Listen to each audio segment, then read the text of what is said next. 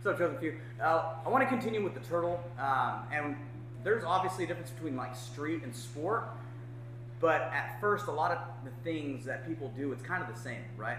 And realistically, as soon as somebody turtles in front of me, if they know what they're doing, right, they're going to want to stay really tight, but if they don't, they're going to want to like build the base and get up, right? And if I'm, you know, doing something out on the streets, law enforcement wise, or a fight happens to happen on the streets, they're going to try to put their hands on the mat, get some active toes on the ground to try to get up. Okay, so that's kind of what I'm hoping for, so I can do my move as opposed to him just hunkering down more in like a sports situation for him to roll me back in the guard. Okay, so if I get to a position here, I have to always make sure, remember, I'm keeping my weight on him. At any time, there's no weight, he'll just stand up, right? And I don't want that. I've already gotten to the ground somehow, whether we fell there or he tripped or I took him down. So I need to keep him here.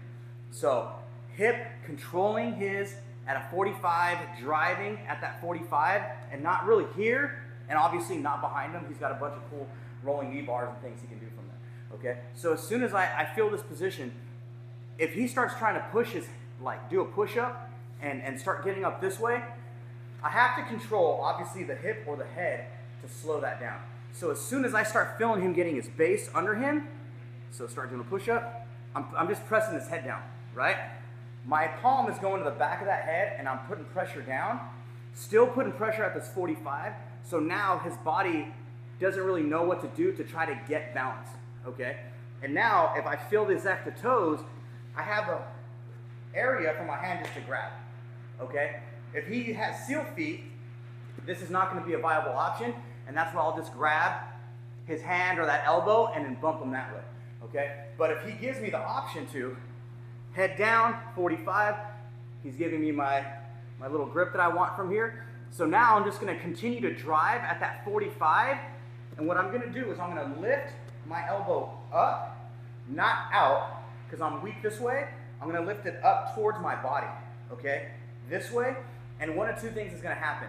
His knee's going to slide up, I'm breaking that base, so I can just roll him, or if I bring that up and he continues to fight, he's still not going to be able to post it, and I'm going to continue driving forward, okay? So hands under him, I'm pushing down, I'm grabbing, and now from here, grabbing my elbow backwards here, and I'm going to continue driving him forward, okay? Again, if he's really good, he still has a half guard or something he can try to do.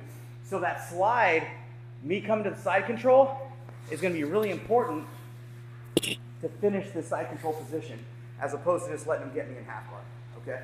So, go turtle up. I get this good position, all right? He starts trying to push up, push his head down, grab here, get a good position where my arm is up against his back, keep this 45, and then bring my elbow back towards me. Oh, just like that, okay? And now from here, as long as I'm controlling this leg, he can't get me back into that side control. I mean, half guard. So now from here, I just need to move to get in that side control position that I want. All right? Grab that leg. He gives you the opportunity. And bring your elbow back towards you and not up or away, because it's not going to be as strong. All right? Like, subscribe, we'll try it.